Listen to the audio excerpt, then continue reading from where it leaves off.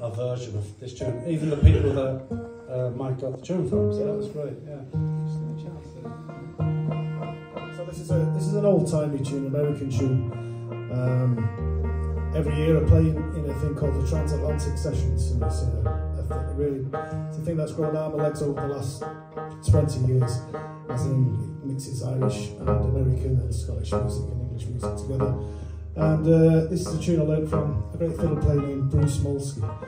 It's a tune called Waverly, and then we're going to go into a reel which John will tell you. Yeah, the reel after it was the one that used to open Radio McGoldrick with the jazz harp, if you remember, when it used to open at 6 o'clock of an evening.